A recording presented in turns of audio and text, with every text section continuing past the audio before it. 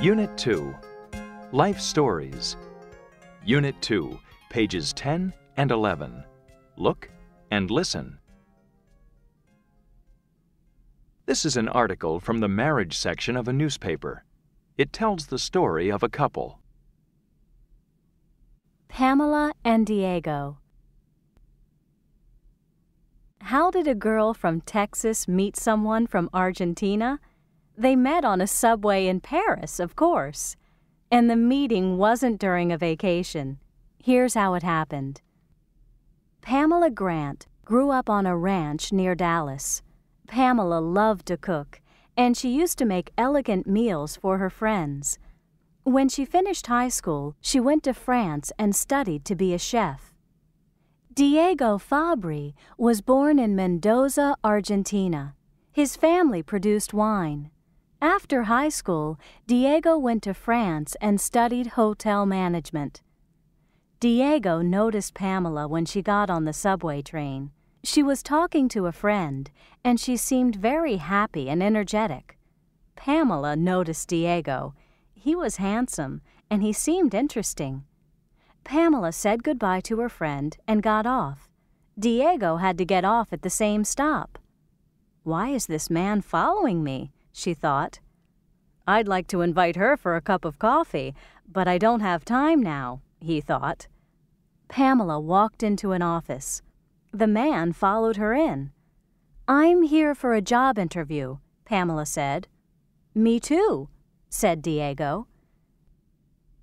It was love at first sight. Both Pamela and Diego got the jobs in a new hotel on the island of Ibiza, Spain, and 6 months later they were married. The guests said it was a beautiful wedding. Pamela's relatives. From left to right. Brian, brother-in-law. Carolyn, sister. Mr. and Mrs. Grant, parents. Jenny, niece. Pamela, bride. Diego, groom. Chris, nephew. Bruno, brother-in-law. Mr. and Mrs. Fabri, parents-in-law. What did Pamela say? She said they met in Paris. What did Diego say? He said he grew up in Argentina. Who's that girl with blonde hair? That's Linda, Pamela's cousin. How do you know Pamela? I used to be her neighbor in Texas. Unit 2, page 11, Part 2. Pair work. A. Ask about the people in the picture.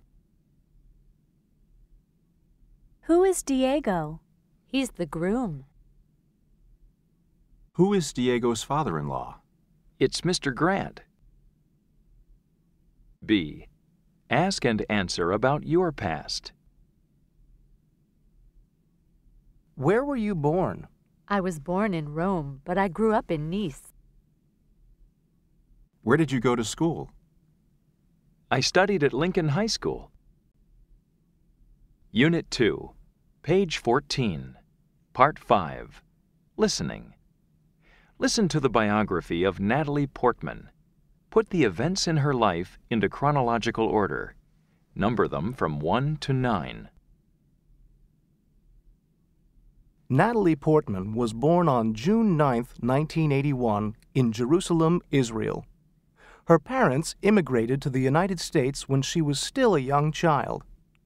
Natalie grew up in Long Island, New York, and she attended school there. At the age of 11, a cosmetics representative saw her in a pizza parlor. The representative wanted Natalie to be a model in cosmetics commercials. Natalie didn't like being a model. She thought that the job was boring. She wanted to become an actress instead. In 1994, when she was just 13, Natalie got an important acting role in the movies. She starred with Jean Reno in The Professional. She played Matilda, a street kid. After the murder of her family, Matilda goes to live with a professional killer. Natalie was a big success in the film. At the time, she said, "I'm going to college. I'd rather be smart than a movie star." But in 1995, she appeared as Al Pacino's troubled daughter in Hit. In 1997, she spent a year on stage on Broadway in the title role of The Diary of Anne Frank. She gained international recognition for her role as Queen Amidala in the second Star Wars series in the spring of 1999. She said that people began to recognize her on the street, but usually only once or twice a week. In the fall of 1999, she started college. Her major field of study was psychology. When a reporter asked about her career, she said she still loved to act, but she wasn't sure she wanted to be an actress for the rest of her life. She's always ready for new challenges.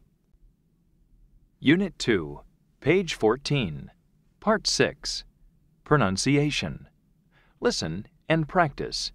Note the pronunciation of used to. I used to play the piano. We used to live in a big house. He used to work during his vacations. She used to have a part-time job. Unit 2, page 15, Part 8, Conversation. How did the members of your group all meet? My brother and I went to school with Alf. Alf played the trumpet in our school orchestra. Our drummer, Charlie, was our next-door neighbor. Ray used to sing and play the guitar in the subway. I heard his music and liked it, and that's how we met. What was it like when you first started your group? We used to practice in our garage. My mom and dad were always very supportive. Where did you first perform? Many places, usually in local clubs. At first, we had to play for free. When did you get your first big break? We were playing at the Beat Unlimited, and a record producer heard us. He asked us for a demo tape and took it to one of the big recording companies. What did the company say? Well, it said it liked our style, and we recorded our first single. It hit the charts, and our music is still popular with the public. Unit 2, page 16, Part 10, Reading. Ricky Martin. Un, dos, tres, Maria, The Cup of Life, the 1998 World Cup theme song, and Livin' La Vida Loca made Ricky Martin a star in every corner of the world. Livin' La Vida Loca made history and became the largest-selling single in the history of Columbia Records, one of the world's largest recording companies. Ricky Martin was born in San Juan, Puerto Rico, on December 24, 1971. He became interested in a career as an entertainer in elementary school, where he used to act in plays and sing in the choir. As a small child, he made television commercials. Later, he took singing lessons, but at the time, Ricky wasn't interested in Latin music. His taste was for David Bowie, Boston, and Cheap Trick. At the age of 10, Ricky discovered the music of the Latin group Menudo. Menudo was a group of teenage singers that became the most popular youthful Latin American group of all time. He wanted to be part of the group. At first, they said he was too young, but later they called him for an audition. They wanted to see him perform. He joined the group when he was only 12. For 5 years, Ricky lived his dream. He performed at sold-out concerts on every continent. He had to spend long hours in the recording studio. Ricky said that his school was the hotel room and that the hotel lobby was his playground. In 1989, when Menudo was at the peak of its success, Ricky Martin left the group and moved to New York. He wanted to achieve solo success, but after a year of frustration, Ricky moved to Mexico. There, he began an acting career in Mexican soap operas. In 1994, he moved to Los Angeles, where he got a role in an American soap opera called General Hospital. This got Ricky his first Broadway job in the musical Les Miserables in 1995. At the same time, he released his album A Medio Vivir that featured Maria. His solo career was now a big success. Nowadays, Ricky Martin is a household name. Latin pop's superstar has surprised the public with his English language albums, and he continues to sing and act Livin' La Vida Loca. End of Unit 2.